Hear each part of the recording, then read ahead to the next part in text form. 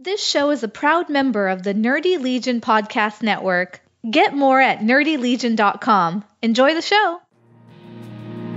This is Brightside Home Theater.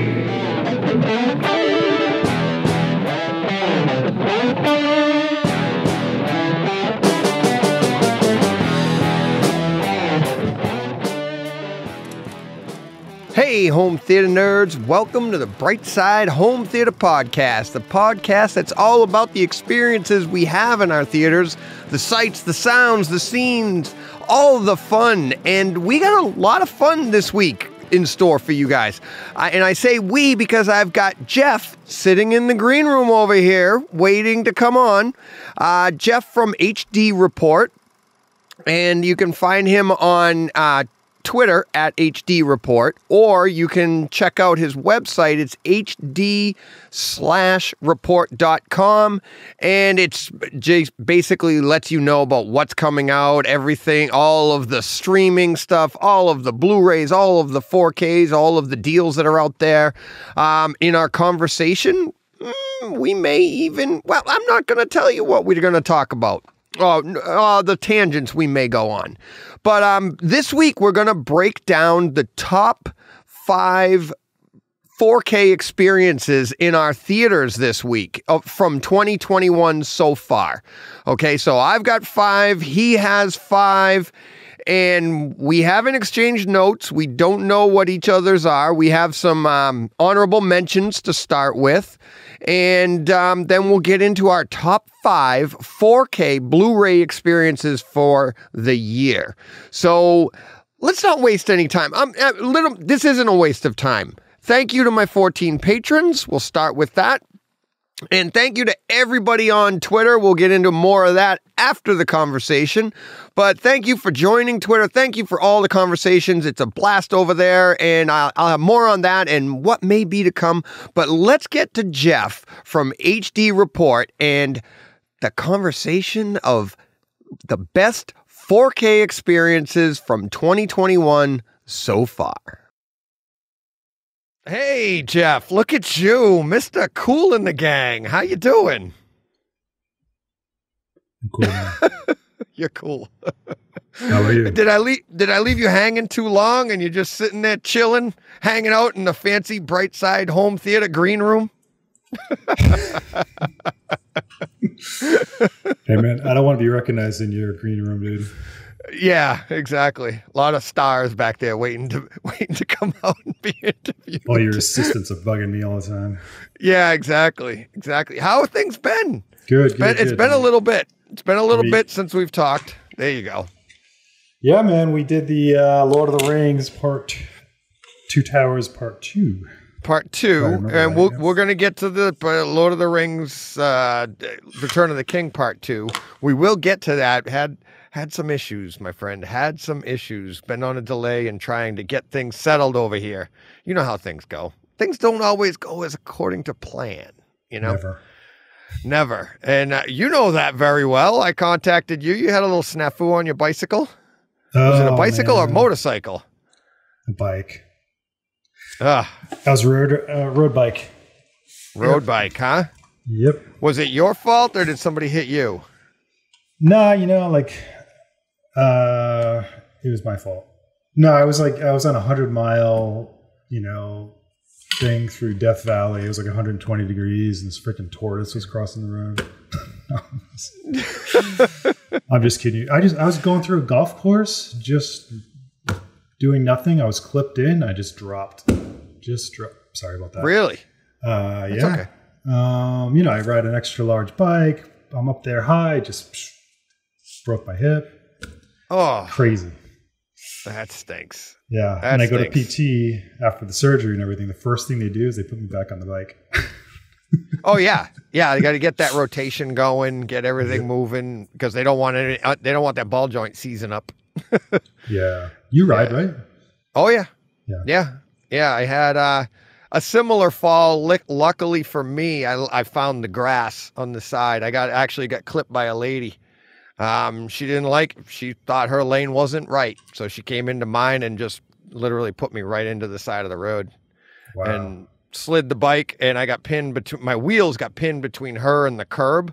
So luckily she pushed me far enough and I landed on grass. So, but same thing, clipped in, and when your leg's up against the car, you can't get out. So you just go right over.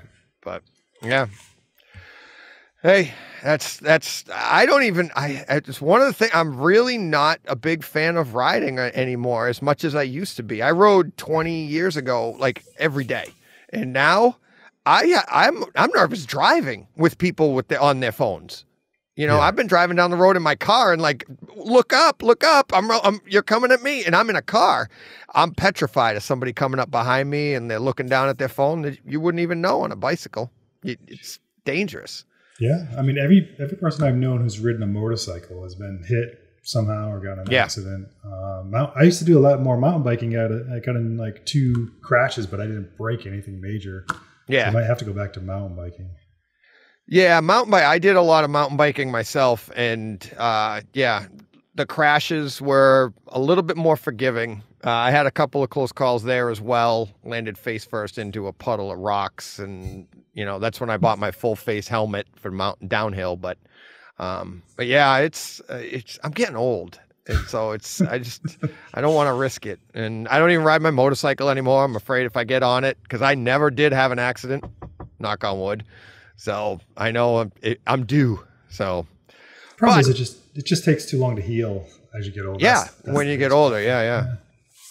So, but we're here to talk home theater, and we're here to talk this year's. This is kind of a prequel to what we're going to do at the end of the year. What we did last year at the end of the year for the wrap up, and let's talk about the best movies so far this year, the top 4K releases. Okay. And that's how I'm going to title it, because I've got a little surprise for you. I don't know if you, we'll see. Surprise. But surprise, because we'll talk as we're going along. My number we're doing our top 5, right? Do you have a list of 5? You said we went back and forth, and we can shoot off the hip from here, but I've got about like 5, and I've got a few honorable mentions. I think I have 6, but some of those get knocked out at the end of the year because I want to do, of course, there's going to be some ones that are better that come out. So that's why I like to do a half year checkup, Yeah. So. Yeah. No, that's fine. So let's get right to it. What do you got? What do you want to do? Let's do honorable mentions first, and we'll discuss some of those. And then we'll start with our number 5 and see how we pair up from there. And I think I'm going to surprise you with my number 3. So. I don't have mine in order. You have yours in order? Yeah, I got mine all in order, and I got, in order. Let's have some fun. Come on. You're organized. You're very organized. Okay, so you want to hear my first honorable mention? Yeah, let's go. So now, at some point, we got to address the elephant in the room, which is streaming, right? Because some of that's my surprise. Yes. Okay. Nice. So, all right.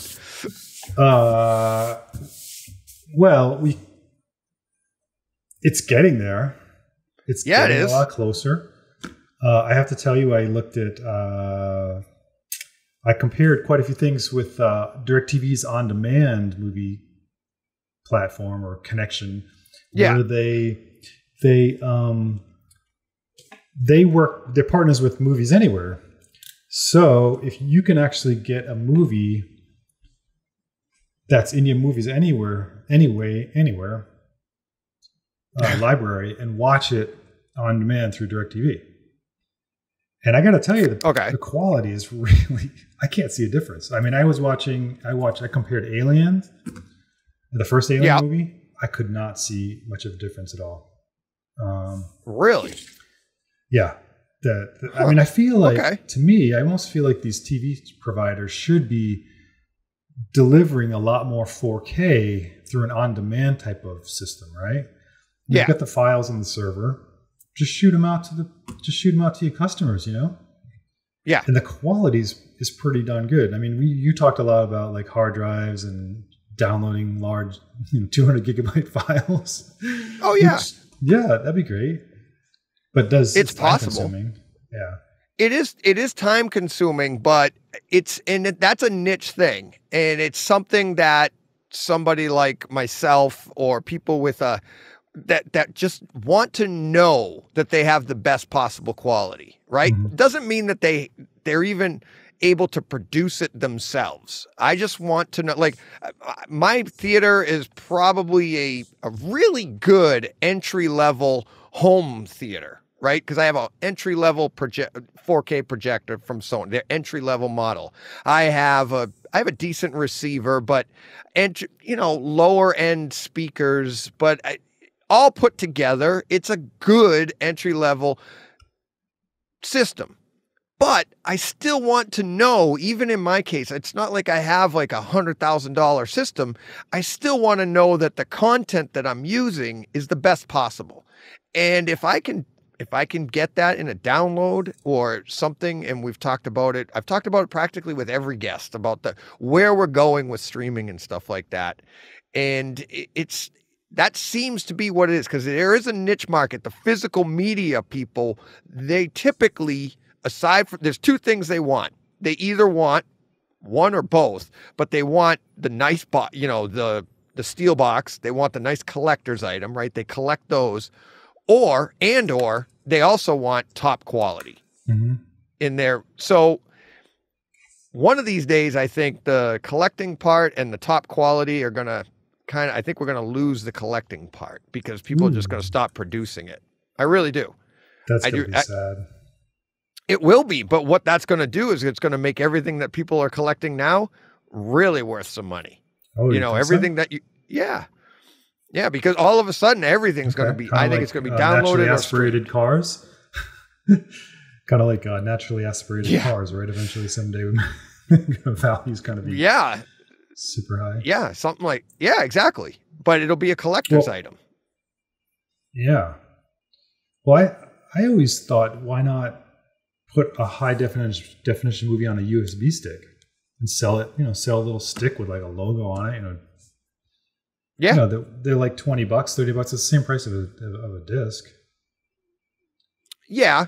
Yeah, it's true. You could, but then you have to have what's your player? And I don't know the logistics of that. Would be completely changing the market, but you're actually kind of right there. Like, why are we still using spinnable discs when you could actually use a 200 gig stick? you could sell it as a flash, a flash drive. Here you go. Here's your whole movie. But I don't know if those read as fast. I don't know. Yeah, I don't know the logistics of that. And yeah, and the TV would have to have a pretty good processor, unless you're going to use like an Apple TV or something. You stick the USB stick in there. Whatever you're going to use would have to process it, similar to your Blu-ray player has to process the disc. So whatever you're using, your stick reader would have to process the stick, which is basically what you'd have. So yeah. Well, remember the Sony 4K media players? Mm-hmm. Those are pretty cool. Yeah. They came with like 10 movies. Yeah, that's they came, and then you had to buy everything through them it came with 4K movies. Yeah. That was like the original way you could get 4K when 4K first came out. And I looked into it. I wish I could have gotten one at the time. I would have definitely done it. I don't know I can't even remember the price of it, to be honest with you. I think they're like, what, $300 or $400, weren't they? Yeah, it wasn't crazy. Yeah, I can't remember what stopped me. Yeah. But I think what slowed me down, it was exclusive to Sony stuff. But they have great discs. They do produce some of the best discs. Mm-hmm. They have the IMAX enhanced. They run with that. A lot of their discs have done that. So they're always on the leading edge of producing good home theater quality discs. So that was fun. I wish. I mean, I have the Zapiti. I love the media players. I love running stuff like that. I love to be able to get as much content in me at once, like sit down and just jump around. So, well, but anyways. Right. So, okay. What do we got? You want to start with honorable mentions, and you're talking crap about physical media, man. Come on, man. Packaged media. Yeah. Can't go. I'm talking 4K 4K releases this year. What do we got? Let me show you a really slick disc. You know this movie? What's that? Chaos Walking. Daisy Ridley, Tom Holland, Mads Mikkelsen. This is a steelbook version of it. The steelbook version. That's and nice this cover, is one of the slickest looking package. I had to get it just because it's just so cool. Look at that. Yeah. Now the movie. That's nice. The movie is it's a good movie. It's decent. You know, it's really good in 4K. It's got a lot of color with HDR. It doesn't have a lot of intense scenes. It's not a real high action film. It's a lot more dramatic. But the HDR is really nice in this thing. They've got the premise of the movie. And we could go on. I won't try to go on too much about this. Is that I'm sorry about the clicking noise. I know this is probably killing you. This is the no, that's fine. Inside. Is that what men are thinking can be heard? So like women and all of the men could hear what you're thinking in your mind. So yeah. Anyway, hence the title, Chaos Walking. Yeah, should be Dead Man Walking. Yeah. So anyway, so Daisy Ridley is like this astronaut who accidentally lands on this planet where it's mostly men. In this community, in this one community, it's mostly men who have. Well, I won't give away the whole story. But yeah.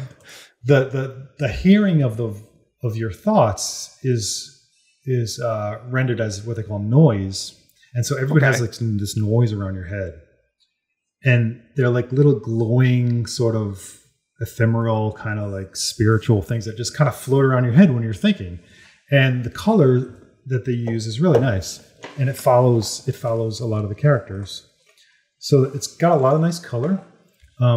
It's got Atmos. And I'll say in some scenes, it's really great. I don't think it's not like other films where you have a great audio experience of the whole thing, but it does have some really good Dolby Atmos moments. Cool. Yeah. I haven't seen that one. Sounds like a good date night movie for the wife. Sounds like something she would like too. But yeah, I'll definitely check that one out. Okay. All right. Let me give you my first honorable mention. Okay.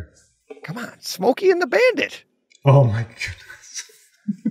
Come on. You got to go with Smokey and the Bandit. So tell me how did it look? I did not. That's one movie I did not see on 4K. How does it look? The best it's ever looked. Yeah. That's why it's in honorable mentions. It doesn't look fantastic, but it looks. For Smokey and the Bandit, I was just so excited to watch it. I thought the colors were good, the greens, the scenery, everything. I just thought things popped in a way that I hadn't seen in the past. And then the sound was nice. It was, like I said, it's an honorable mention. I wanted to put it in because this is one of those movies that when you see it come up and it's getting its 4K release, you're like, oh, okay, I have to have. I mean, Smokey and the Bandit, come on. And I thought it was a lot of fun. I thought it was really good. That's cool. So, yeah. And, I mean, see, from my side, I'm going for the experience in the room. And this is one of those, I can't remember what year that came out. Was it 70, 78, something like that? It was Smokey and the Bandit, I think. And that was just one of those fun movies and I didn't see it in the theaters. I wasn't lucky enough. So this is my way to experience these movies in a theater environment. And they're just so much fun. It's just leave your brain at the door and have a good time. Well, you notice so much stuff too when you watch these older movies. Things that you probably never saw before. Maybe it was on TV, broadcast TV, but it was 4:3. You're missing out on all the cinematic part elements. I mean, it's got to look pretty good. Yeah. Way better than a 20-inch, 4x3 TV on HBO back in the 80s. Yeah. Yeah, for sure. Yeah. So that's why I put it in honorable mentions. What else do you got? All right. My second one, and I've got all these discs with me because I'm pushing physical media tonight. Yeah, you are. Nice. That came out. That came out this year. right around like Lent, right? Right around that. I think it did come out. He's showing 10 Commandments for people that I'm sitting here because we're on YouTube as well. You showed it up. The 4K release of the 10 Commandments. Yeah. Awesome. I absolutely loved that movie. I wanted to review it. It's just so long, but it looked so good. It looks great. It really looks great. I guess in 2010 they did a 6K scan of it. Oh, okay. And they had released like a 1080p restoration version, but now they brought out the 4K. It's got Dolby Vision. It's great. I mean, it's streaming like the bit rate was really good. It was like 50 megabits per second. A lot of it. The color is really good. You can still see a lot of the scenes where they use blue screen or whatever, the technology they use. The green screen, blue screen, whatever they had, yeah. So that, they're not getting rid of that. But the scenes that are like shot on a set look really, really nice. But they did shoot a lot of it on location in Egypt, actually, too. And that stuff looks really good. As far as the audio goes, it's a lossless English DTS HD Master Audio 5.1. So that's been around, right? Yeah.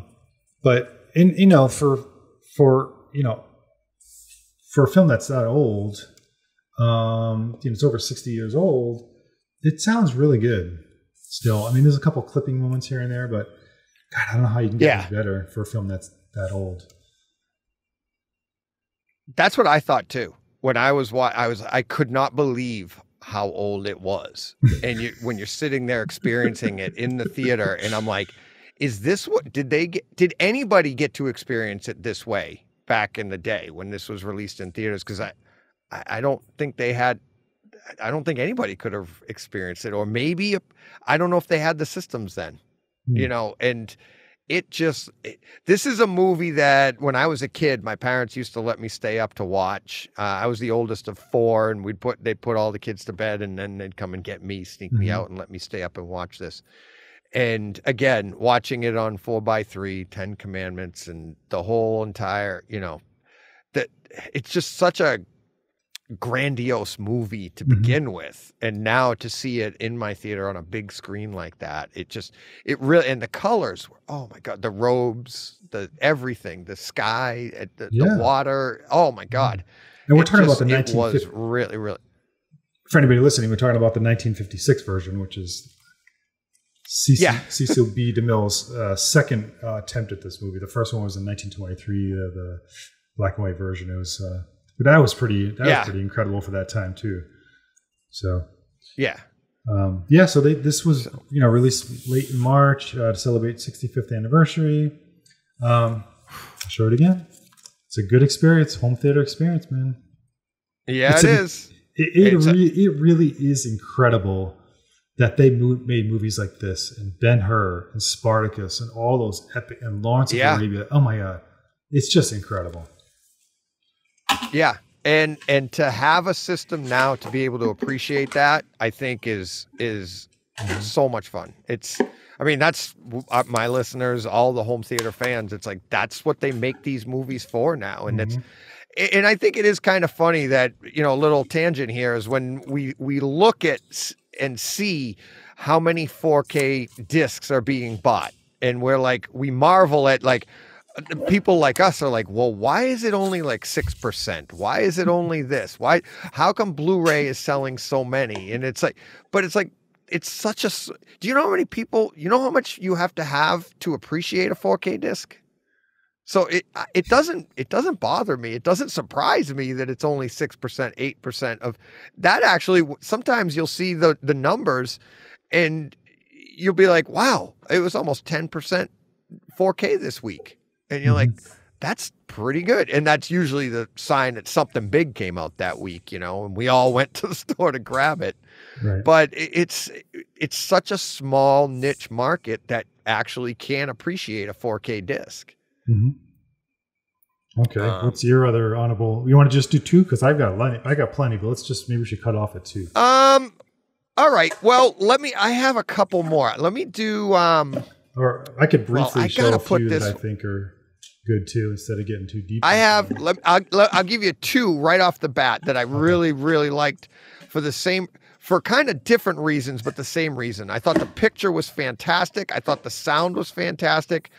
One had an unbelievable picture over the other, and that's In the Line of Fire. Oh.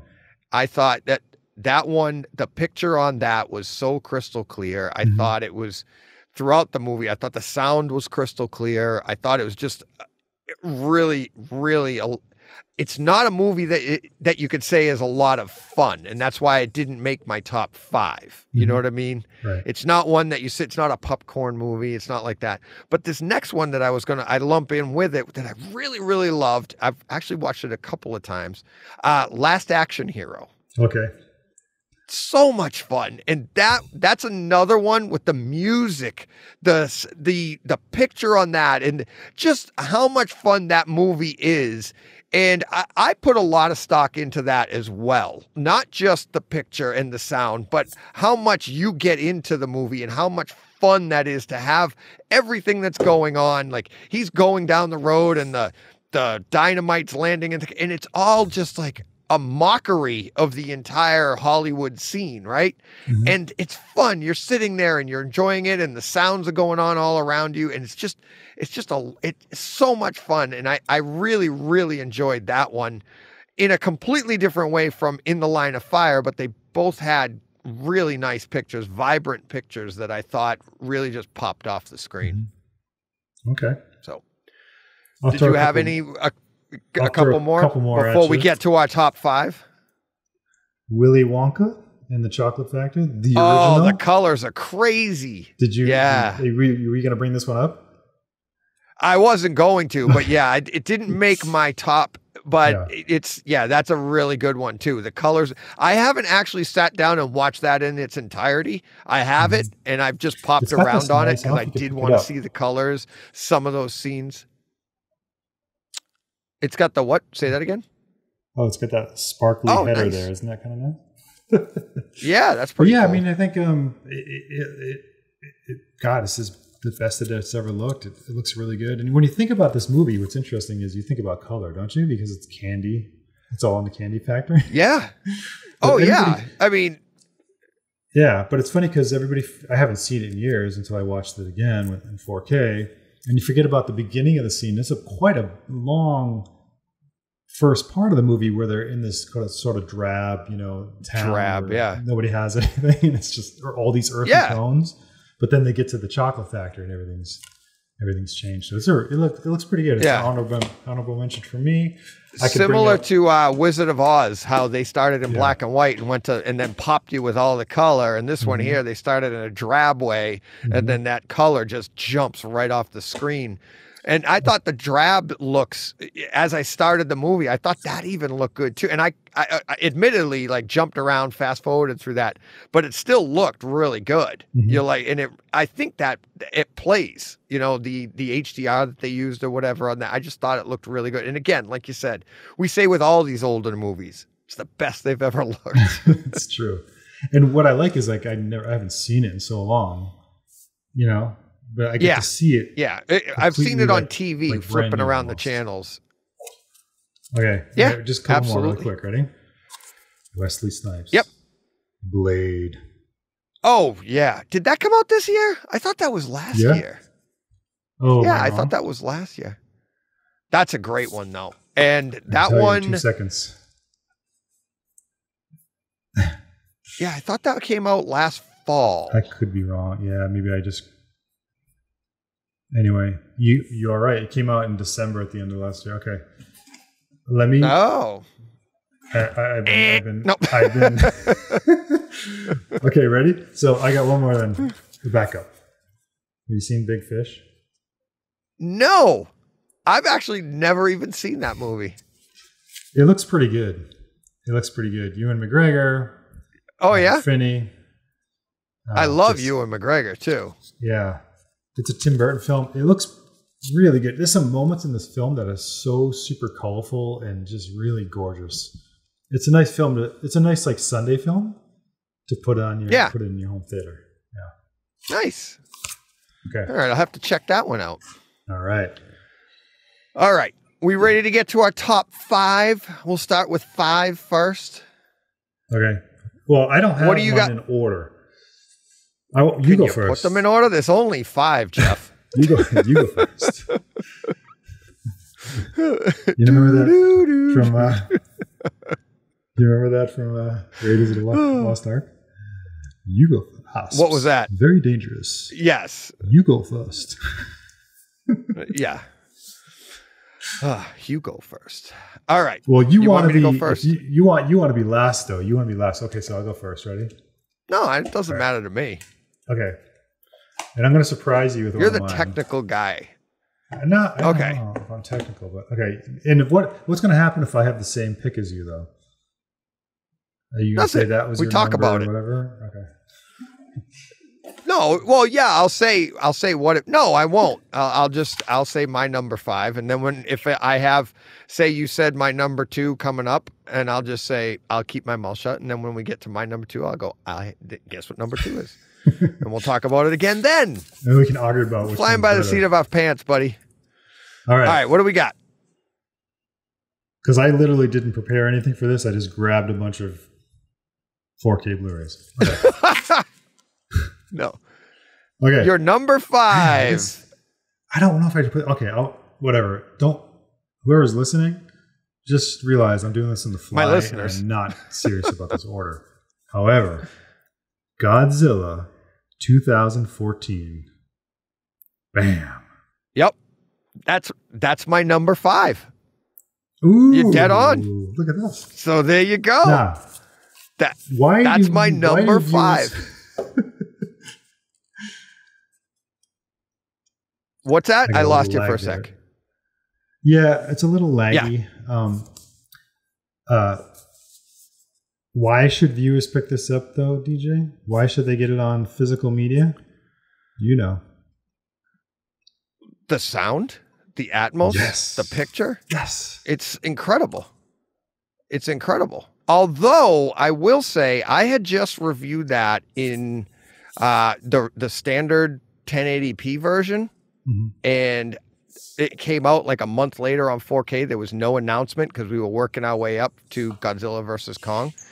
And I thought that the 4K the standard version looked and sounded really good. Mm-hmm. But then obviously when this came out, it is really, really nice. Mm-hmm. The sound in that, there's a couple of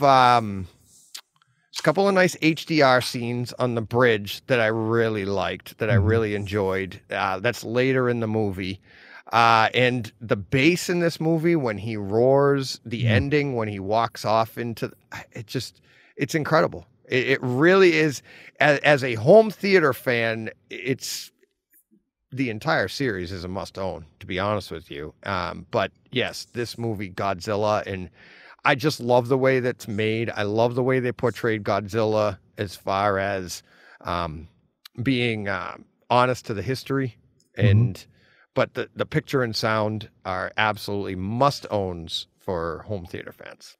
Yeah, I mean, there's some criticism about the film that Godzilla isn't really in it, isn't that much. The Muto characters. Neither was Jaws. There you go. The Muto characters, the Muto, sorry, massive terrestrial organisms, massive unidentified terrestrial organisms.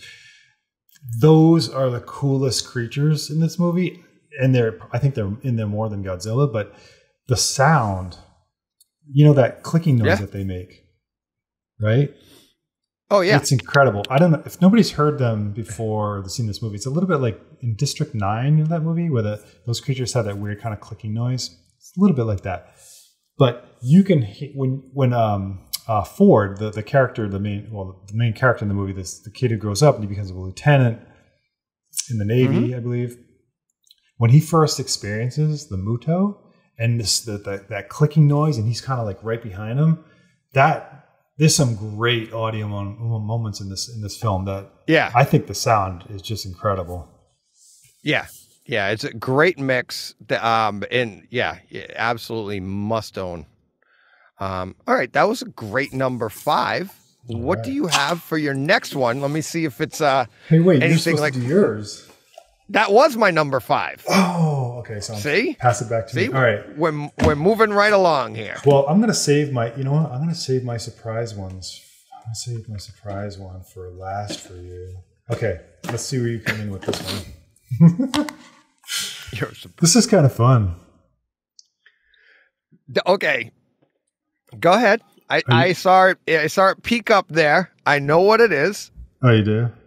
Yeah, I saw it peek up there, and I'll be honest. I had that at. Go ahead. Batman v Superman: Dawn of Justice. What's that? The Ultimate Edition that just came out. I didn't put that in my top 5. Ooh. That I had a feeling. That's why I didn't put it in my. I actually have it just underneath as an honorable mention, and I didn't say it because I had a feeling you were going to be bringing it up in your top 5. The only reason I can't, all the ones that are in my top 5, I can't knock them out. I couldn't knock them out for Batman v Superman because it's a re-release. I do like the new tone mapping, or the color correction or whatever. I'm sorry. And I do like the new, I absolutely love the 4x3 scenes. Absolutely love those. I'm a huge fan of that. But I can't say that I couldn't, on my top 5, I can't knock it out. I can't knock any of them out for it. So, but I absolutely loved it. I can appreciate that. The one thing I like about this movie is that you can watch it over and over and over and just find different stuff in it, because it's just like, it's almost like, I don't know how to describe it, but it's like reading a newspaper where, you know, you open up the pages and you jump to this story, to this story, to this story. And it's kind of like, it's a little bit of a puzzle. But visually, it's really incredible. And I love, like you said, I love the switch to the square format back to the wide, and some really good sound, a lot of drama. You know, it's a lot of drama in that movie. But another extra 30 minutes to the original. There's a lot to see in this movie for sure. And I like the scene where Wayne's tower crashes down. I think that looks really good in the beginning. That was originally cut out, right, with the little girl, the girl, and like the kids who were like a kindergarten class or something were coming through. There's a lot of new scenes that look really good. So I can appreciate you knocking it out of top 5. Well, it'd be tough. So here's my number 4, and you may have it higher. You haven't said it yet, so I'm gonna guess you do. I have the Indiana Jones set at number 4. There it is. There you go, Big Poppy. There you go. So I have that at number 4 because this is another one of those. I haven't watched all of them yet. I've skipped around on a couple of them. I did watch Indiana Jones Raiders of the Lost Ark, first one. And it's like being a kid. I did see that in the theater, and watching it in my theater and the sound, I've never experienced it this way. And it's the entire set. It's like the only reason I haven't watched all of them. It's like, this is one of those, like, I want to get the family together. I want to get everybody in and just sit down, pop a bunch of popcorn and just enjoy this and be like, kids, this is what it was like. I wanted to make them wait outside my theater door for a line for some reason. This is what it was like when I was a kid. And these are the fun things we saw. We went on the Indiana Jones set or whatever that they have at Disney or Universal. I think it's Disney. And it's just, the kids these days, they don't appreciate it like we do. And I think it's just a great set. And it's never looked and sounded this good. It does look great. I mean, I kind of wish it had a little bit more exclusive packaging. I think there's a steelbook version of it. Is that right? You know, it comes with a little bit of a poster here, a little fold-out poster. It comes with this thing here, all the movies. Yep. Anyway, just for your viewers to. Oh yeah. Unboxing. Yeah, I have mine displayed proudly on my movie racks. What you said about experiencing it as a kid? I saw it too when I was a kid, and I kind of remember this. It's like the way I wanted to remember it, with like lush colors and super rich black, like depth in the jungle, and I I thought the greens and stuff in the I loved that. But you know what's weird to me? This is, and I don't know why, but I was fascinated by like when they were back at his college and looking in the background at the books and looking at the detail that you could see, the detail in the, like, I think it was tweed or whatever that they're wearing. And then just seeing all those little things that we never had the opportunity to see that stuff when we were kids. One, we were just in awe or petrified because we had snakes, we had boulders, it was a scary movie when we were kids, but it was an adventure movie. I remember the Atari video game, which was like a block with a funny hat on it that ran around the screen. But I just thought I enjoyed those quieter scenes that, like I said, back at the college or the university or whatever, just as much as, like you said, those lush scenes in the jungle and everything, and the sky, the vibrant colors, and it just the sound, the enveloping sound that was in the room. It was just a lot of fun. Yeah, and I thought the special effects at the end were pretty good too, with the melting of the when they opened the ark up. Yeah, it held up really well. It held up really well. They did a really good job. Yep. All right. That was my number 4. So we're moving on to was that your number 4? Or what did you have that at? Okay. We'll put it on a 4. Okay. All right. Moving on then. What is your number 3? This is where I think I might surprise you. Okay. My number 3? All right. Okay. Like I said, this is going to change when I do my yearly. But okay, I think this film is really good. Yep. Did you see it? Did you take a peek of it? It's Super 8. Super 8 in 4K. Now, that doesn't have an Atmos mix, does it? No, it doesn't. It has if I remember right. I think it's got the same 5.1, right? Yeah. I have that. I haven't watched it in its entirety. It's another one of those discs I put in. It's got True HD. It's got 7 channel. It went up to 7 channel, 7.1 True HD. 7.1 True HD. Okay. This is a really fun film, especially if you're interested in filmmaking. It's really... Yes. It gets you excited about the possibility of making films, and it looks great. The cinematography in this movie is incredible. Okay, yes. Well, obviously, when you got Steven Spielberg producing it, you're going to get the best you can. But that train crash in the beginning, the sound is incredible. It is good. There are things flying all over the place. One of the kids falls down, and a big chunk of the train lands right in front of him. It is. I don't know why I was thinking it was 5.1, but there's a lot of good stuff. Yeah. I'll be honest with you.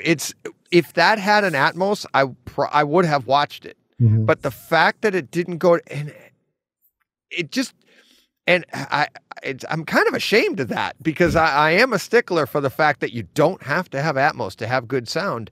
But with everything that's going on, you get like, Super 8. If they had said it had Atmos because of that train scene, because of everything, I would have sat down and been like, I got to see this whole thing and experience it and blah, blah, blah.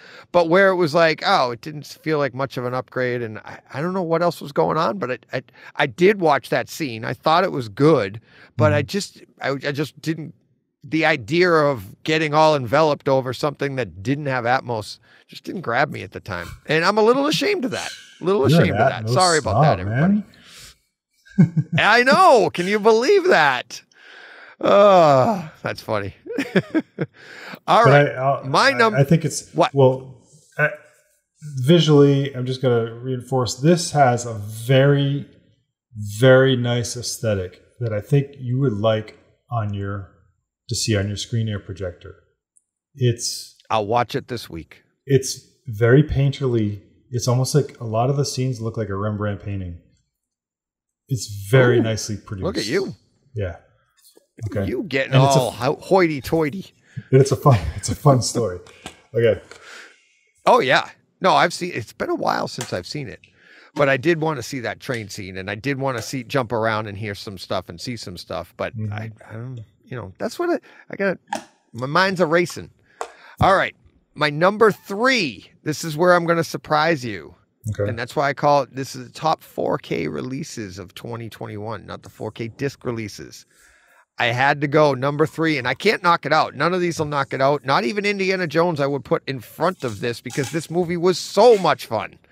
The Tomorrow War on Amazon Prime, which is not a disc. You can't watch it on a disc. You can't compare it on a disc to the streaming.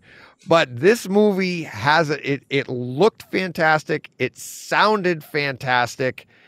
It is and I watched this movie and jumped on and did a 5-minute or whatever podcast just about it because I thought it was that good. It is the best, in my opinion, the best streaming movie to date. And it rivals a lot of discs. That's blasphemy, Thoughts? my friend. Blasphemy. No, I saw the film. It's very, very impressive. It's very impressive. Yeah. Mm-hmm. Yeah. Last week I had Ara call me and he just wanted to talk about it. He watched it and he's Ara Dadarian from HT Guys. He called me and he's like, we got to talk about this. He was blown away because it's one of those things that was when you see something that good on streaming, it's like the entire time I'm thinking, is this it feels like this should be a disc. And this movie was supposed to be released in theaters. Mm-hmm. Obviously Amazon bought it. Smart.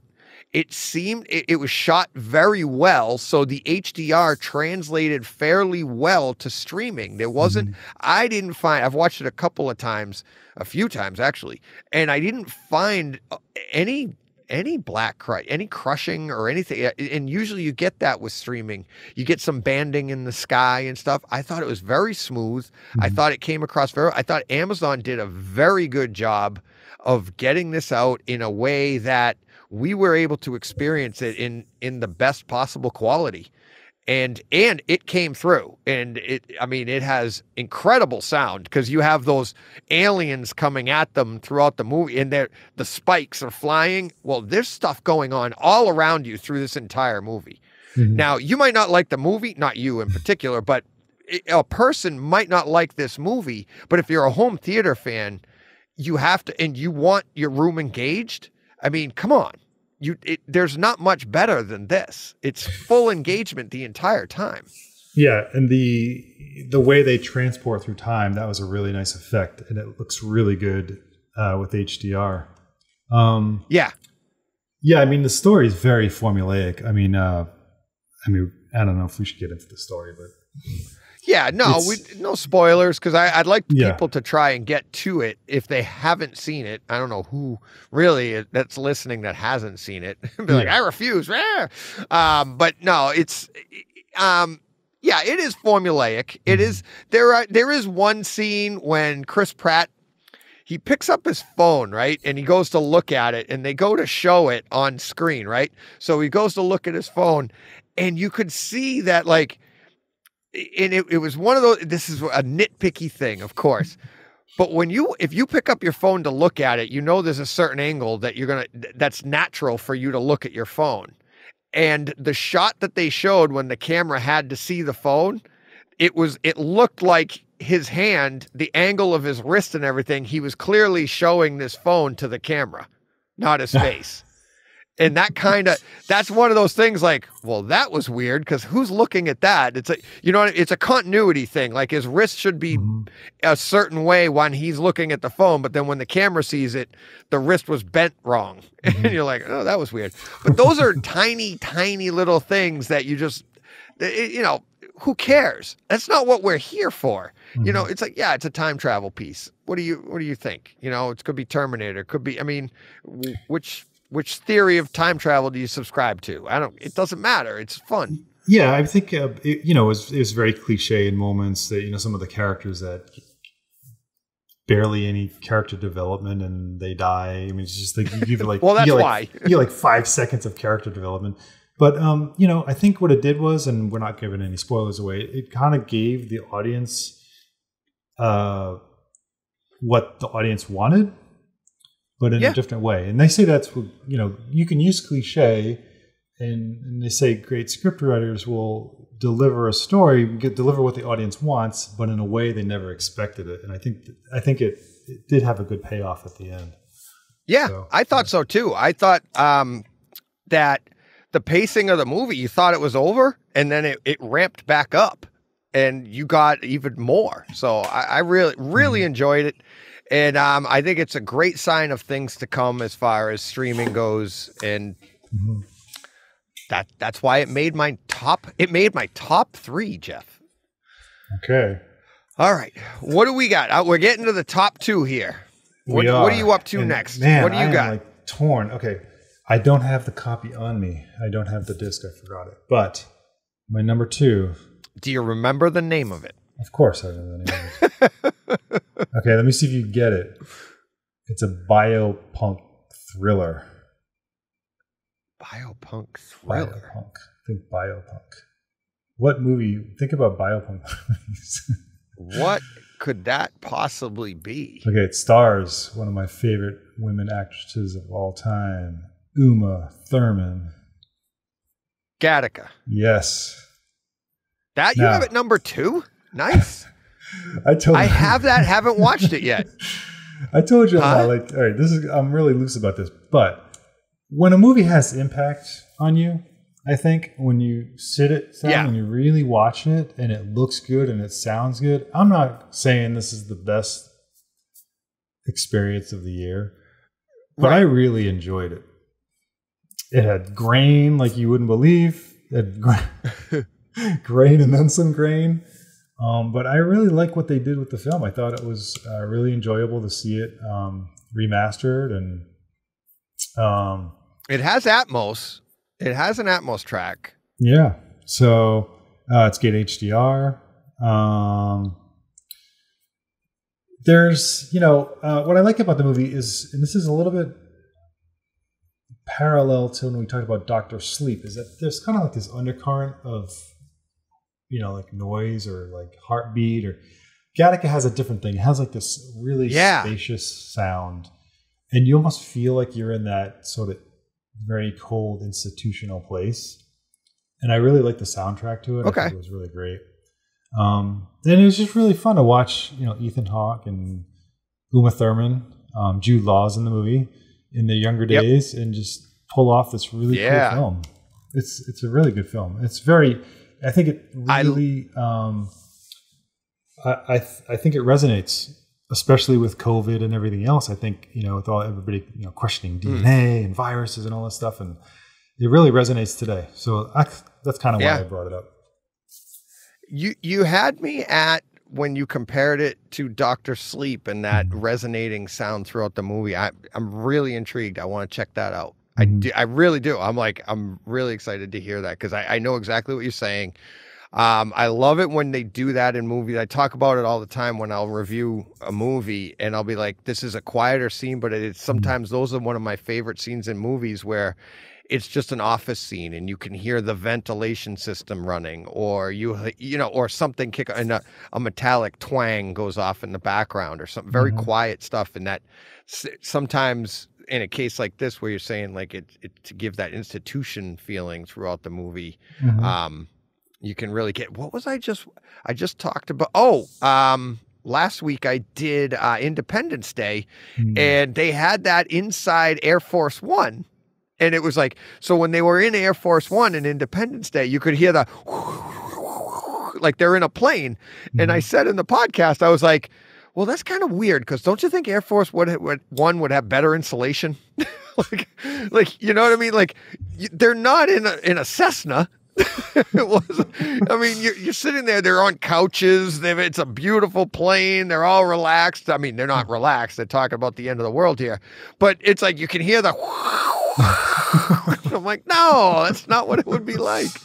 But it's like, but when you're sound mixing it, you're like, let's give it some sound noises, so like funny. Plane noises, isn't it? Stock audio, right? Yeah, stock 747 noises or whatever it is.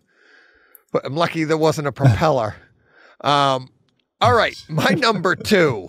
Come on, I don't know where you have this. You've only got one left, my friend.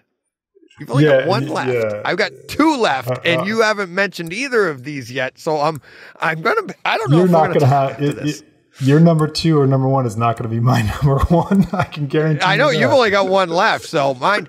I had to number 2. I had to go with Snyder Cut. It's the 4-hour epic. I don't call it a 4-hour movie. I call it 6 40-minute movies.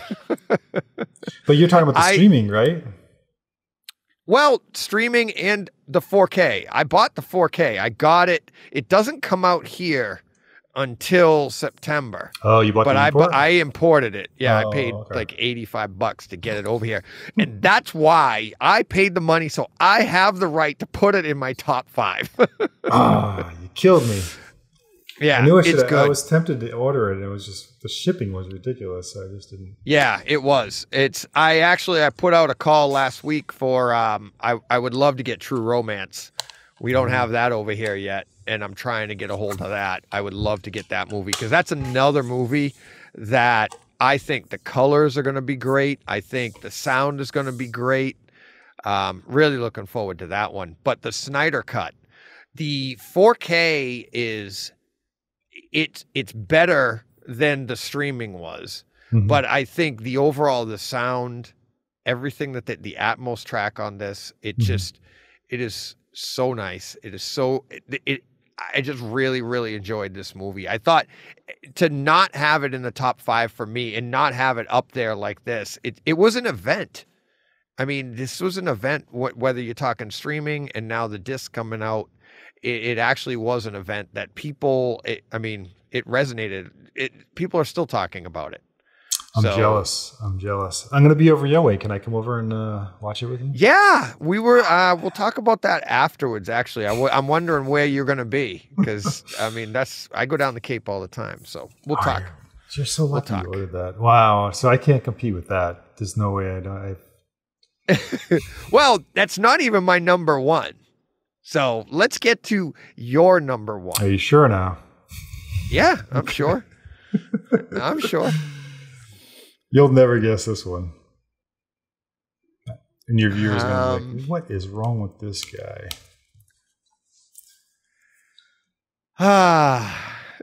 Can I give you a clue? Yeah, please. Because there's so many movies. I don't want to guess I don't want to give you what mine is. But obviously it's not that because you're like, you'll never guess this. Go ahead. Oh, man. What's the clue? One of the main characters' name is Henry. Henry. Henri. I need more than that. Okay. Let me think. Let me give you one Is it an older movie? Is it a newer movie? It's old. I'll give you one more. Okay. The Rain in Spain.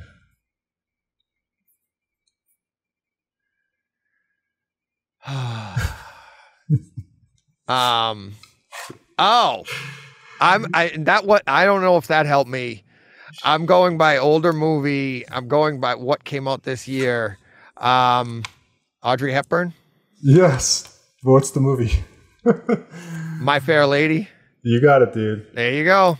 There you go. Restored. I was just saying. Restored in 8K. Okay. Really? I can honestly say I have not seen that movie ever. Well, I'm going to tell you something. I didn't either. I got to check that out. When I was a kid. Really? If this was on TV, I'd walk right by it. I had no interest in this movie. Of course. This movie is a great movie. Okay, not only does it look great in 4K, okay, the sound is really good. Yep. There's some dialogue that's like, you hear these groups of people talking, and it's so crisp. The set shots in this movie look so good in 4K, and the color for a movie this old. Come on, this is 1964. Okay, it's got 7.1 Dolby True HD. I was just going to say, I just pulled it up. Yeah, I just pulled it up. Dolby True HD 7.1 from 1964 from My Fair Lady. Mm-hmm. Shot on 65. It was shot on 65 millimeter Eastman Kodak. All right. Anyway, like I said, I knew this would surprise you, but this was a great experience. Yeah. I had to rewind it a few times to watch how good this movie was. This is a really incredible. I mean, for all you youngsters, is it out like there, 10 Commandments, like Ben-Hur type, like experience, like no, that good? No, it's a musical. Better? It's a musical. I know that. I'm saying the picture. Like, I mean, you know what I mean? Like the picture is sharper. It's not as saturated. It's just very clean looking. It's not dramatic. It's not dramatic lighting like the 10 Commandments. But anyway, if you're an aspiring screenwriter, all these young people, anybody's never seen this film. If you're a screenwriter, you're interested in character development, you're interested in story arcs, you're interested in musicals, this is a must see. It's got everything you need to learn about writing a good script. Nice. You know what? That's why I bring you on. We get, between you and I, we have like the most eclectic list. It's like, I'm going to put this, I don't even know if I want to put this list in the show notes because I want people to listen and not go, what? And just read the show notes and be like, no. Maybe I'll put it on the, I don't know. But now, my number one. Oh, no. Now you're going to embarrass me. No, complete opposite. No, you're coming at it with, I mean, look at you. You're coming at it with like class and dignity. And I'm going to hit you upside the head with Godzilla versus Kong. I mean, that is a home theater movie. That is Godzilla versus Kong is like, I have Godzilla, the bookending my top 5. You got Godzilla at 5. And I had to like bite my tongue when we were talking about Godzilla because I thought that this is one of those movies I just told a couple of weeks ago. I told my listeners, like, when I break down movies, I want to break down movies that are older. Like when they first come out, I don't want to be, because everybody's doing them, right? I want to do other movies, like I did Independence Day, obviously, 4th of July, stuff like that. But I cannot wait to break this movie down. There's so much nice nuance to this movie. But there's the 4K, I thought, the HDR and 4K, especially at the end, that last battle scene in the city there, the neon, and it was just amazing. That scene was amazing. For sound, Kong and the breathing, the bass, the yelling, the roars, the growls, the everything, the detail in his fur. That, I mean, you can go from beginning to end on this movie, every viewing, and you're going to be like, oh, look at that. Look at the detail there. Look at that. Look at that. It just looked and sounded absolutely fantastic. I thought King of the Monsters had a little bit more. I loved in that one, as far as the movies go. I thought that one, I loved how the movie used the sound as part of the movie. It was the story to the movie, right? So that actually played into it. This here, though, Godzilla versus Kong, it was like they took all of the movies up until then in the series, and they just threw everything at you, and you just sit back and were just blown away. And I laughed at the people, the detractors, and like the story and this and that. I'm like, we're talking about a giant lizard and a big ape on a battleship, and you're upset you don't know how they got to the center of the earth? Come on.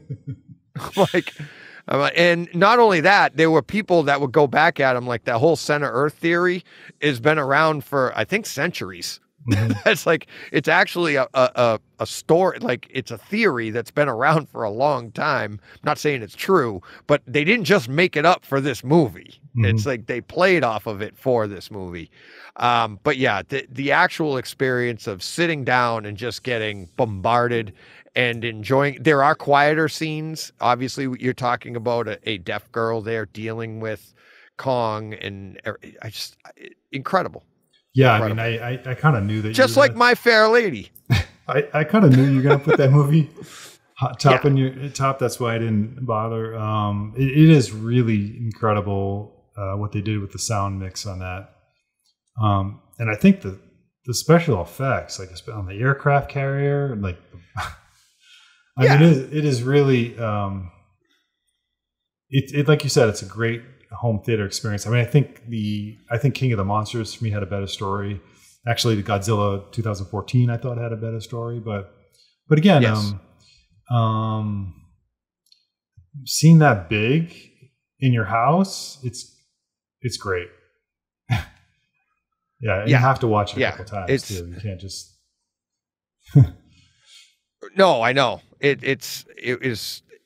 I have watched it. The disc, when I got that, I couldn't wait to get to that end scene. But it's one of those things, like, I like to, and that's what I love about the Zapiti, is I can pop from movie to movie so quickly, and it'll bring it up right when, like, where you left off. Right. Mm-hmm. So, like, say I'm watching whatever, I could be watching Endgame, and I'll just be like, oh, let me see that scene in Godzilla versus Kong. And then I'll go to something else, then go back to Endgame, and it'll be right there. But I sat down to jump around on Godzilla versus Kong, and I ended up watching the whole thing. Mm-hmm. I was having fun with it, and it's just that good. That's my number one so far, I would say, for the year. But I'm going to give My Fair Lady a shot. I don't know if it's going to knock Godzilla versus Kong off the pedestal, but it's good. You'll enjoy it. Watch it with the family. Oh yeah, no, yeah, My wife loves. My daughter. I watch it with my wife and daughter. They love musicals. Absolutely, that'll be fun. It's funny because those are. I don't know if it's a popcorn what we did movie, was we. No, it's funny because it's like a tea. It's like a tea and crackers movie. Yeah, exactly. Tea and crackers. But it's funny because the movies we chose are like the complete opposite, right? You're all sound, power, visual effects, and Mom like story and music. And well, that's the experience you want. Yeah, but we're both going for the experience. Yeah, and that's what you want, and that's the great thing about it too. It's like you design your theaters a certain way, and you'll sit down and enjoy what you want to enjoy and what gives you the best experience. And to your point though, like My Fair Lady, this is the best it's ever looked. Obviously, neither of us have seen that in the theater, so this is our opportunity to see what people saw back then, and maybe, experience a little culture. Did we miss any? I mean, is that the I'm best sure we this year, did. I'm sure we did. I can't really think. I have another one that I think I'm going to review next week, so I didn't put it on here, and I didn't want to tell anybody about it. To be honest with you, I've been saving it because I'm going to watch it with my son. This is a little bit of a teaser to my listeners. A listener asked me to review this one back in February, and I worked hard to get a copy of it early, and I wasn't able to. I ordered it early. It didn't come in until literally 3 or 4 weeks ago. Amazon held on to it, and it came out in, I want to say June, I think. And I got it was delayed or whatever. Very excited to watch this movie. A little hint, it's from 1980. Okay. And really excited to watch it. And I haven't seen it at all yet. So for all I know, it could be in the top 5, and I just haven't seen it yet. So one that I was considering that has some really good moments is Wonder Woman 1984. I was extremely disappointed where that movie went. I thought some of it was really bad, but it looked really good. It did. The disc looked really good. I thought it sounded really good, but I'll be honest with you. It's funny you mentioned that right now. I was thinking this the other day driving and just by myself, and I was like, really, Wonder Woman 1984, it kind of dropped the ball, I think. What would have happened if this movie came out in a normal environment where we didn't have I think this movie actually gained a lot because it came out on a Christmas day. Yeah. In streaming, and a lot of people, we've been held back for so long, and we were so starving for something like that old Eddie Murphy joke. It's like, ooh, that's a Ritz. Mm-mm. You're all excited to get to see something, right? And I remember watching that on Christmas morning. I couldn't wait to watch that. I didn't run to my theater to see it. I watched it in my theater first. And I was so excited and so blown away, but the rewatchability of that movie is so poor. I just don't enjoy it. And I think it lost a lot for me in that case. It did. And the first but the Wonder disc Woman is nice. movie was And the first Wonder Woman movie was so good. They did kind of drop the ball on that one. I mean, there are other movies that, a couple of Alfred Hitchcocks came out, but they've been out. They're out in the collection. So like Psycho and the Birds. Yep.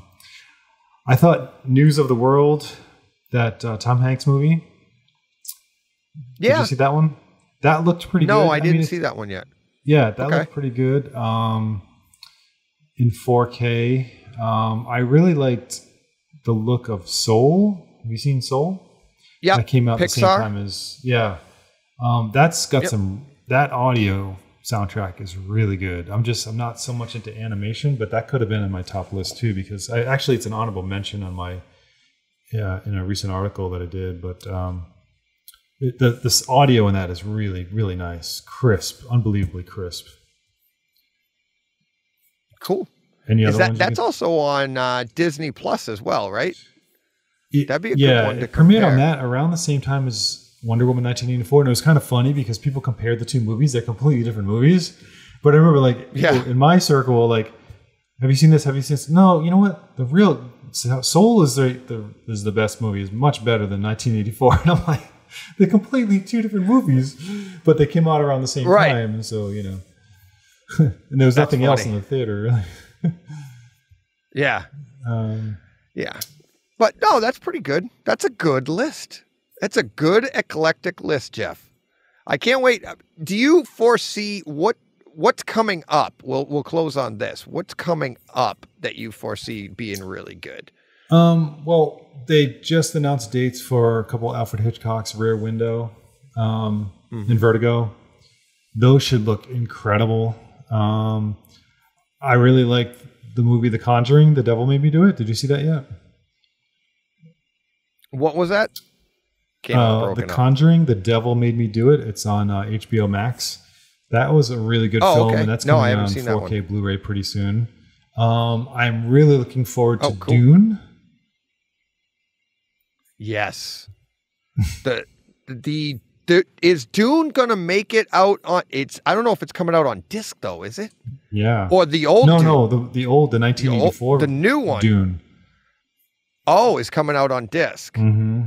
Oh, okay. A lot of people don't like that movie. That'll be good.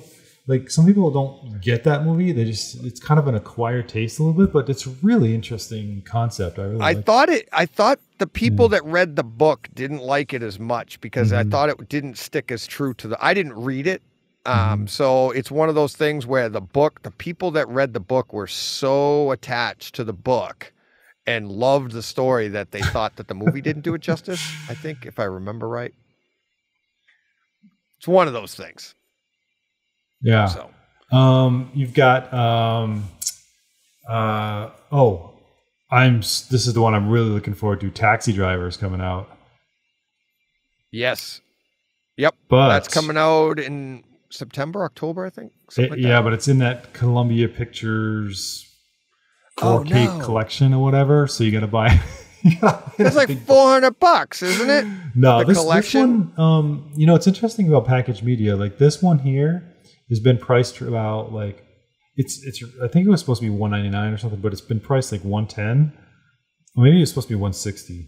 Oh, okay. The first Columbia Pictures collection. Do you have that one? The box set? No. That was a really nice package set. It's got 6 movies in it. It's got League of Their Own. It's got Jerry Maguire. The real seller for that was Lawrence of Arabia in 4K for the first time. Interestingly enough, that I got it for like $150 maybe, and it was sold out, and you couldn't get it anymore. And now I see copies on Amazon for $1,000, and I'm like, because they only made Columbia Classics Volume.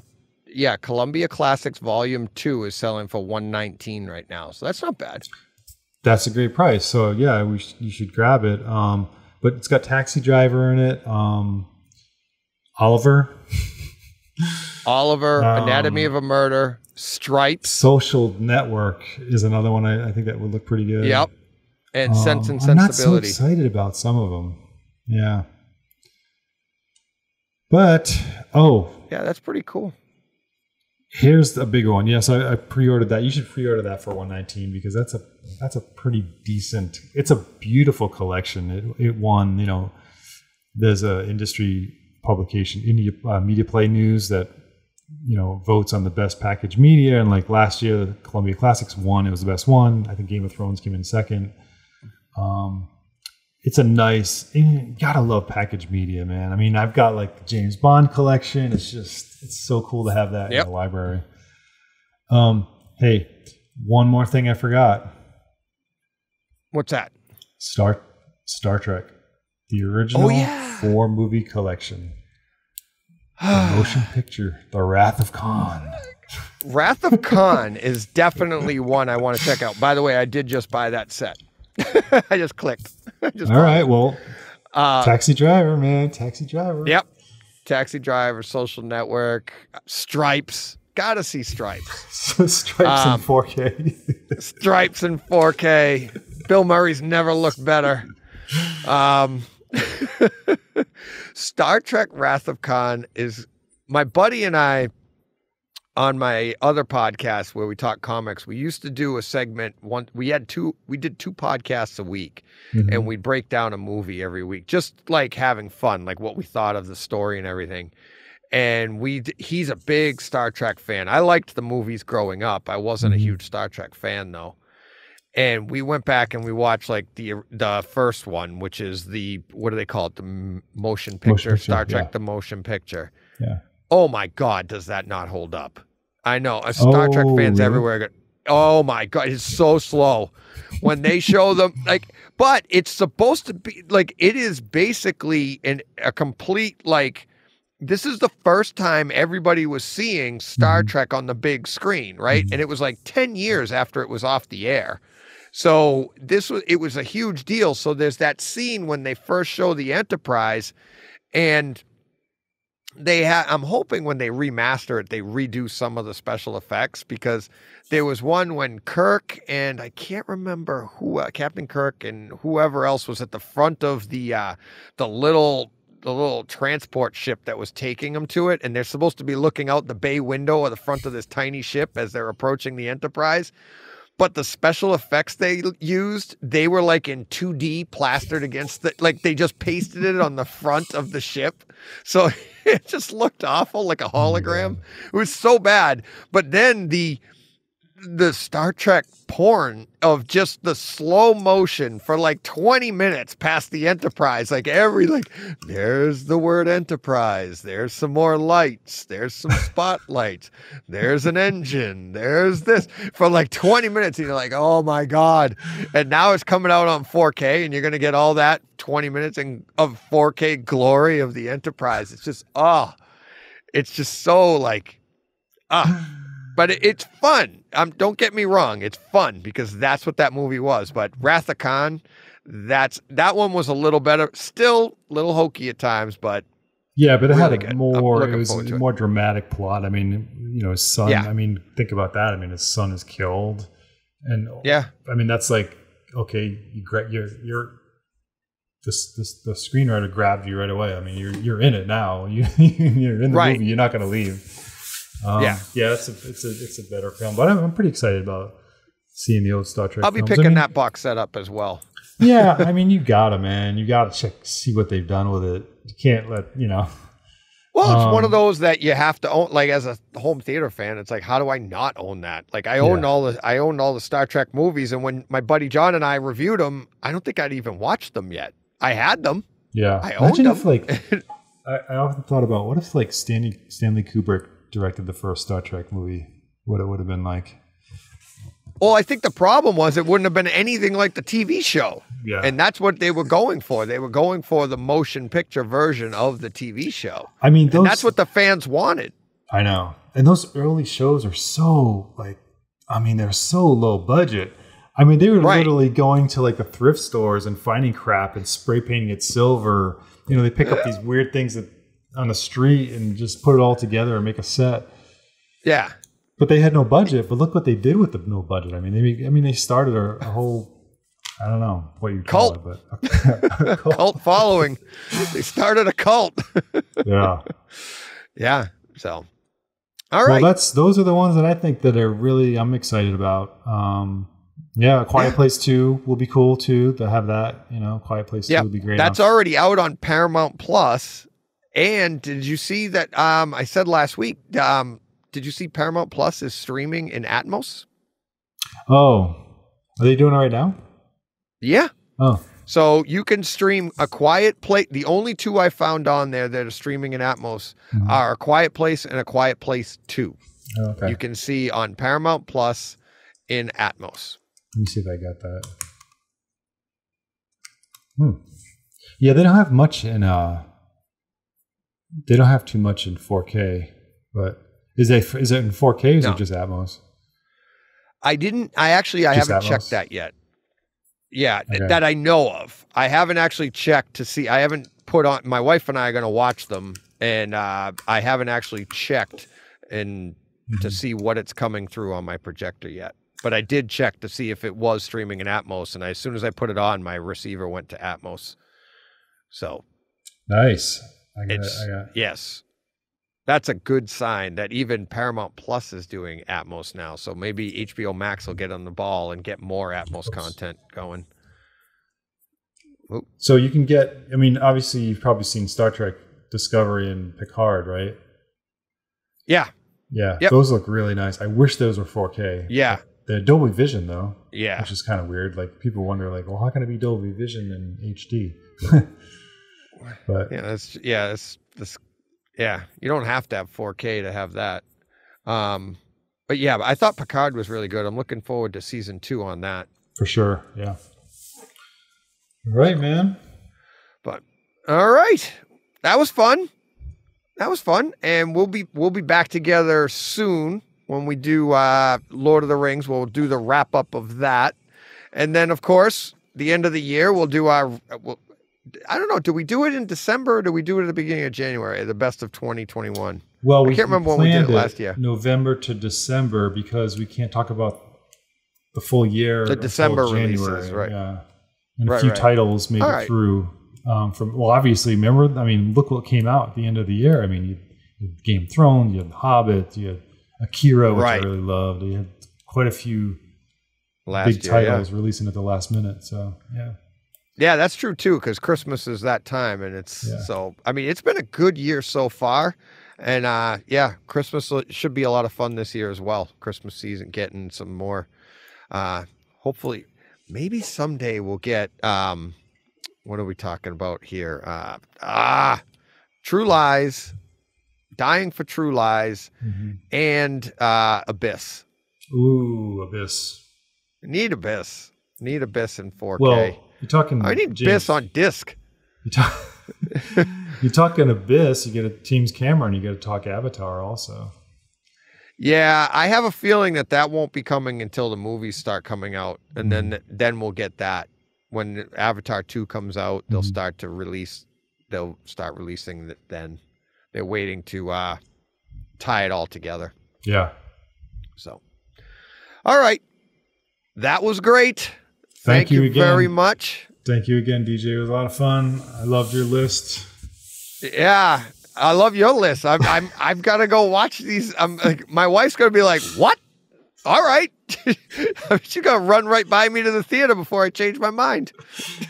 You're going to be running around the house singing those songs. I'm telling you, man. Show tunes.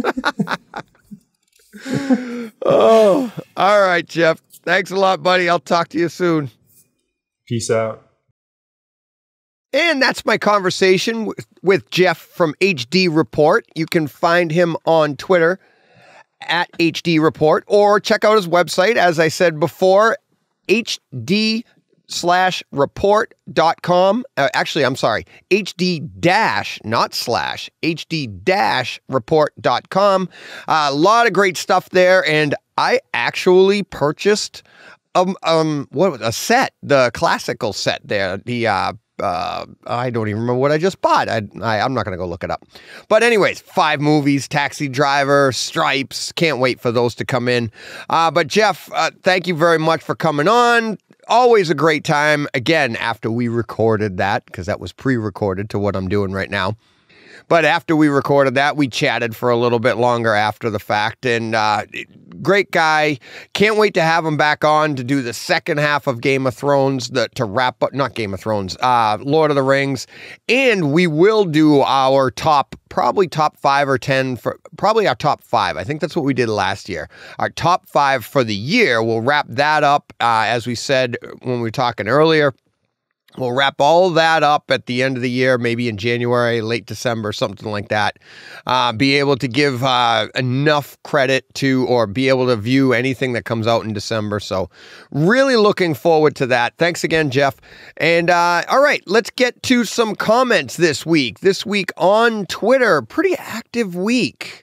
First up, at WV Brew. WV Brew comes in with, at Brightside HT, if you have Amazon Music and want much higher resolution music, it's free to log into. Go to Amazon Music, activate Amazon HD, no upcharge, free upgrade. Also, if you use Apple Music, go to Settings, Apple Music, and choose Lossless for audio quality. I don't know if I'm going to do that. I want to let everybody else know about it, because that's, if you're into music and lossless music and higher resolution, I'm not really into music like that. Like I've said before, it's like I love listening to music when I'm doing something. And it's very rare that I want to sit in my theater and watch or just listen to music. Had a lot of fun, and still do. I still have a lot of fun with with Apple Music and using the Atmos sounds and getting some different songs. So if people have different songs that they want me to hear, I'm definitely in for that, because that's a lot of fun. The way artists are moving the sound around the room and stuff, that to me that's a fun thing to do in your theater. But actually just going from one resolution to another resolution, unless it's like a tape and it's like really crappy, I really don't mind. I'm not really into that higher resolution. And I used to look for the best CDs with the highest bit rate and the best quality and the recording and blah, blah, blah. I used to be into all of that. Not so much anymore, really, because I've got so many other things I like to do, and it's just to wait. Like the upgrade to me from one to the next is so almost indiscernible at times that I really just don't get into that. But I know a lot of people do, and people love to have like an ear for that, and they have an ear for that, and they love to hear the differences. And so I thought I'd put that out to everybody. Next up, Mark V at Husboo333. That's HUSBOOO 333. He says, at Brightside HT, yo, DJ, have you reviewed any of the Bourne series? I only have the 4K disc version of Jason Bourne, but it is in DTSX. I do have the 4K streams of the other films. If you like the series, which is your favorite and why? Also, could you review this one? Thanks again. And yes, all of the Bourne series are on the menu to be reviewed. None of them have been reviewed as of yet. I have them all in 4K. I'm pretty sure every single one of them is in DTSX. And my favorite is, I meant to watch this before I recorded this podcast. I love the Bourne series. Absolutely love the Bourne series. When it comes on TV, I'll put it on. If I'm flipping channels and it's there, definitely I go right to it, and then I'll probably run right downstairs and finish it from there. About a month or so ago, I was watching, I think TNT or somebody ran a Bourne marathon, and they played the first 3 of them in a row, and I got into it. And instead of watching it on that in the middle of the day, I think I was watching it the second time. I'll tell you which one it was in a second because it is my favorite one. I actually used my Zapiti Mini upstairs in the living room to I skipped from watching it on the commercial program, like TNT or whatever, and went right and put it on the Zapiti and completely enjoyed it there on my TV upstairs. And then I got so into that, I'm like, what am I doing? I got to go downstairs. So I went downstairs to the theater, put it on in there, and it absorbed the DTSX. And it's one of those things like Shawshank Redemption. You can't just scan by it. Well, I feel that way with the Bourne series. And that includes the Bourne, Legacy with Renner.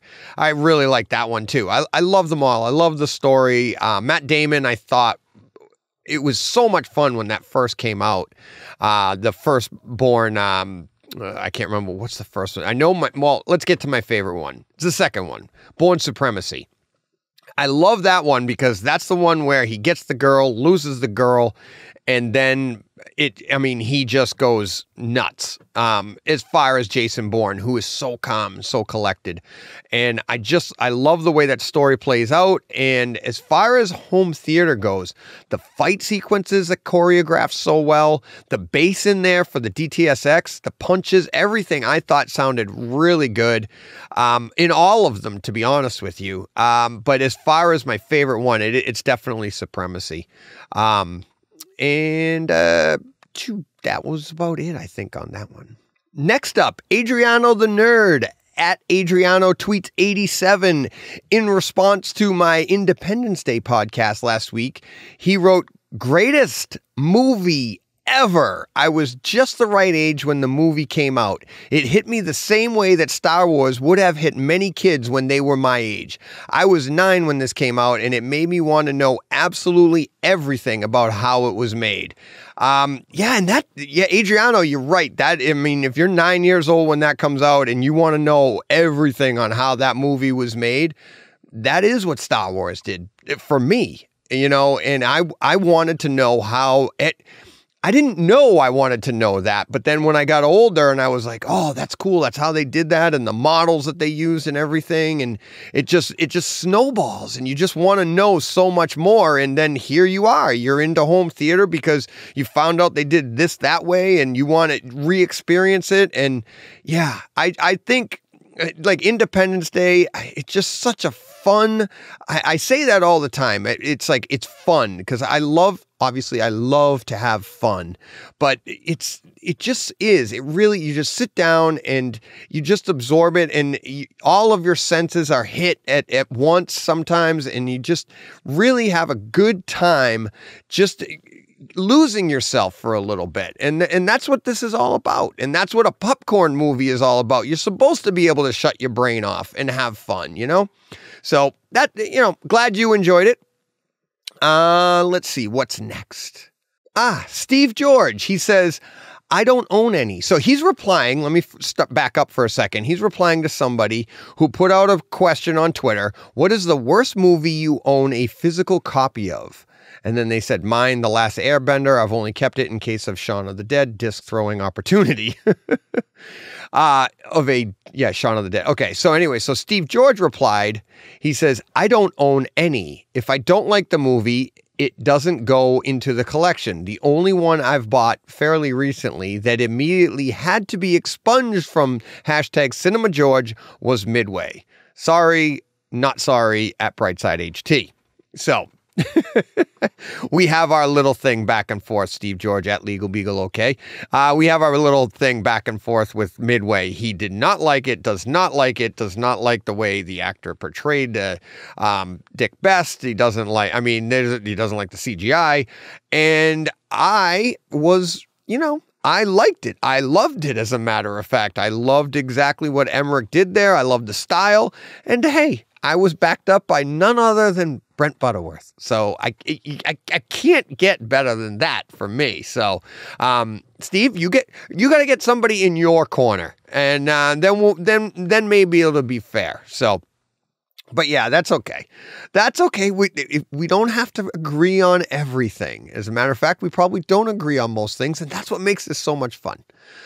So All right, let's move along quickly here. We have JT at, this one's a riot, at Pink JT. He says, at Brightside HT, great argument for doing it yourself, DJ. And it says, it's an article about an architect that was suspended after designing a 450,000 pound wonky home cinema. So apparently this was in Europe somewhere, and basically, I read the article, and it's very weird to me because when you're building something, and it's like, first off, the thing had to be made out of glass, and that was at the request of the builder, of the homeowner. But the homeowner was suing the architect because it was just, they didn't like the way it came out, and they thought it was too expensive for what they did. And as a home theater fan, they're 100% right. This thing is an absolute disaster as a home theater fan, I think. I think it's ugly. There's a million things, right? But here's the problem that I have with the fact that the homeowners won. You're signing off on this stuff. You know, you're the builder and you're saying, this is what you want? Okay, I'll do it. And then you do it, and then they sue you and go, I didn't like it. And I have friends that are builders, and they've done some weird stuff that they wouldn't recommend. And I know one that actually went to court because they decided, and he did win. He got his money. And you're signing off on this stuff. And it's like, I wrote back, I'm like, hey, buyer beware, you know? And it's like, it just, to me, that seems weird, but it's, JT actually replied. He said, as you say, caveat emptor, looking at the guy's banking career in his house, I think he can probably afford to pay someone else to do another one for him. You could always come over the pond, DJ. And I said, I replied to that. I was like, I was thinking the same thing, because I would love to solve that problem. Like, if you have something that's ugly and you want to make it look good, I love doing that stuff. You redesigning stuff, doing things like that. It's like, I had an art teacher when I was growing up that said, like, there are no mistakes. And this falls right into my bright side thinking, you know, like, there are no mistakes. So what you have to do is you have to take a negative and make it a positive in your artwork. Comes in very handy when you're working in pen and ink. And I'm talking like literal pen and ink, like you dip the pen in the ink, right? So you're doing this and you make a mistake, there's no erasing that. So you have to know what you're doing, or you have to be able to compensate for the mistakes that you make. And we had an exercise, and I've used this with my kids. I said this to them on Twitter that I would talk about this a little bit. I've used this with my kids in that, hey, everything happens for a reason. There are no mistakes. You have to roll with the punches, blah, blah, blah, all that. And what you do is you take a piece of paper and you just blindly scribble on the piece of paper, and you just make a bunch of scribbles. Look at it for a few seconds and now turn that into a piece of art. Try to envision something in there and draw darken areas, lighten areas, and make that into a decent picture. And it's like when you look up at the clouds and you try to picture what you can picture. Oh, I see Mickey Mouse, or I see this. But you're doing that. You're making something out of nothing. And there have been many opportunities when my kids were growing up that we did that, and they didn't like the way something happened, whether a coach said something to them, or a dance instructor said something to my daughter, or did something, or a teacher, they didn't get the grade they wanted. I would literally put out a piece of paper, scribble on it, and just slide it over to them and go ahead, make something out of a negative. And then they didn't literally have to do it right there, but they got what I was talking about. And that's the idea with this box. It's this box in this house. It's like, you got to make something out of it. You can rip it all down, or find somebody creative enough that can turn that into something that you're proud of. And it's hard to do, but I think it can be done. And hey, like I said, buyer beware, lesson learned. But I kind of feel for the architect, because I don't think the guy just like went in and made something out of nothing, and then they came home from a long trip and went, what the hell did you put an ice cube in my house for? So I don't know. My 2 cents on that, and it's a little bit, that's more like 5 cents. All right, let's move along. we'll move over to some emails. And I got an email from John this past week that's pretty lengthy. He talks about Apple TV versus Roku, and he found it had setup was a little glitchy with his Apple TV 4K. But all in all, once he got it dialed in, he felt like the Apple TV did a better job with Atmos. Roku Ultra had issues with like actually signaling that there was Atmos. So he really enjoyed the Apple TV. Performance was a pleasant surprise. My TV is HDR only with internal apps. However, Apple said my TV was HDR10 compliant, so I went with it. He said, with Roku, I could never get Disney Plus in 4K. Disney Plus seems to be married to HDR with Apple 4K, and HDR10 is available. The other thing he was talking about, he went back and forth with here, was Atmos Music, and I'm wondering if his settings are correct. So, John, let me know, because you said that your the Atmos Music that you were listening to has issues. It is much quieter overall. I would think this is because with upmixing, you have all speakers pretty much active all the time. And with actual Atmos material, the mixer has fewer speakers active. Same reason your all-channel stereo is so much louder. Atmos Music seems less dynamic than a good quality feed from any service. I don't find that to be true at all. In my experience with Atmos Music, and that's music that was made, it is in Atmos. It's not upmixed to something else. It's actually the Atmos, and I've only listened to it on Apple, on my Apple TV using the Apple Music. But the Atmos Music, you did not lose volume. If anything, you gained it. In my room, I took pictures of the temperature on my fan and everything that I have, the Infinity fan that tells me the temperature above my receiver. That this thing made my receiver work really hard. The Atmos Music, because you're right, all channels in Atmos are running, and they're running at a high volume, whereas I think you're also correct in saying that if you're just using stereo music and you're upmixing it to all your channels, you're basically just doing all channels running. That could be the case, but then there's no separation. You just basically have stereo going through. I used to do that back in the day when I had a party. I put it on like all channels stereo, like every channel was playing the same, the left side of the room and the right side of the room. So if you had 6 speakers, they were all playing the same thing pretty much. And that's not as, there is no dynamics there, or can be less dynamics than Atmos. I thought the dynamics in Atmos were fantastic.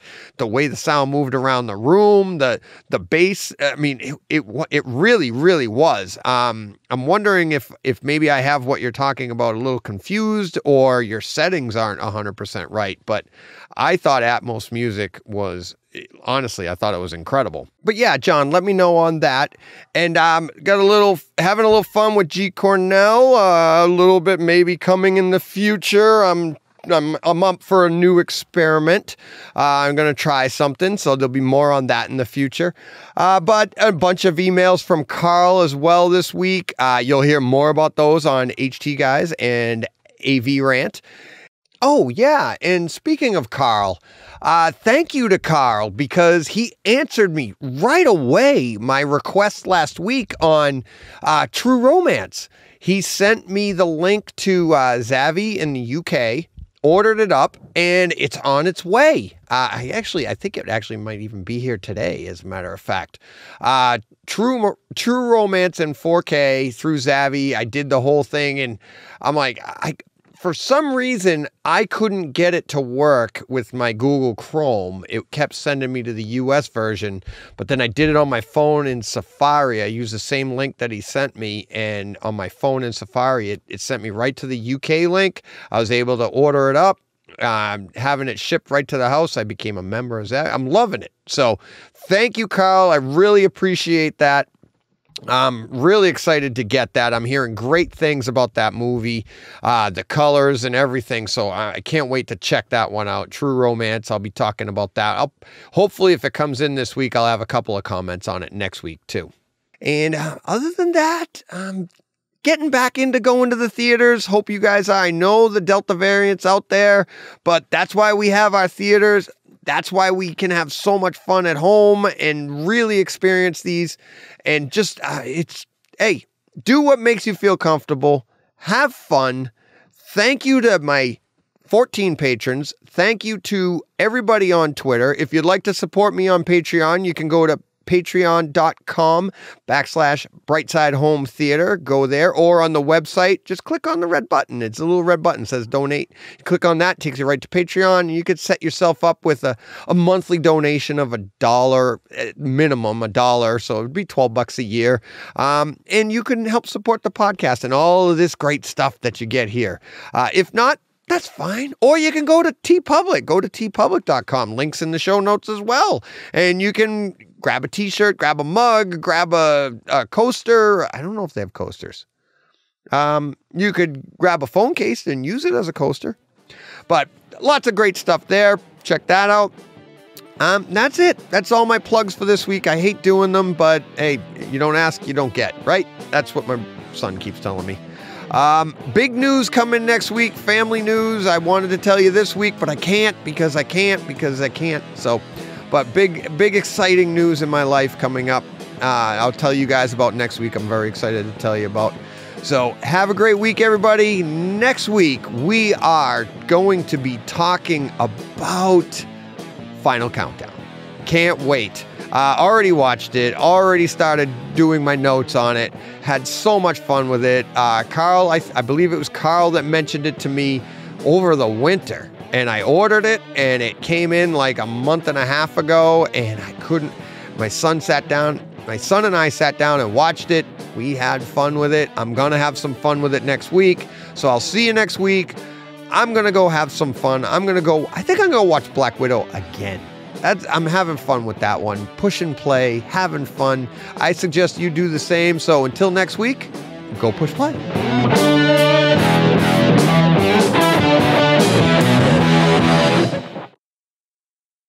Hey, Fred.